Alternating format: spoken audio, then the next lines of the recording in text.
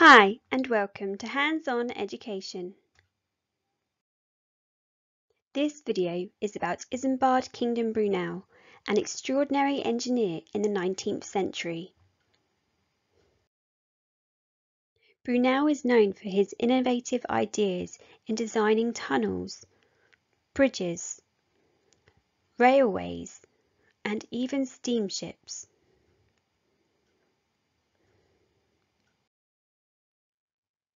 He was born in 1806 in Portsmouth, England, and in 1820 he went to France where he studied maths and engineering.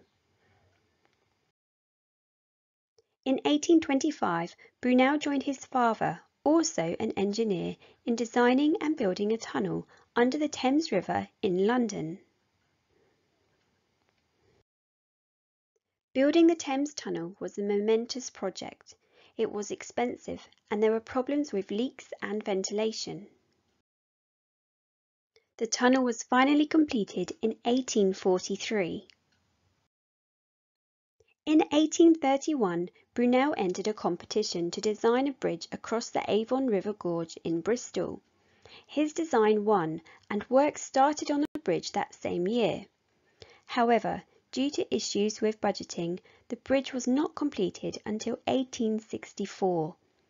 Clifton Suspension Bridge is still used today. In 1833, Brunel was made chief engineer of the Great Western Railway, designing a track which would carry passengers from London to Bristol. To create the most efficient route, Brunel designed a number of bridges, tunnels and viaducts across the west of England. In 1841, the route was opened to passengers. Brunel even designed the stations, including Paddington Station and Bristol Temple Mead. Brunel continued to dream big and envisioned a steamship to cross the Atlantic Ocean to reach America. Many people travelled to America at this time, and the journey was long. A steamship would be much faster. However, most engineers believed it would need so much fuel that the ship would be too heavy to sail.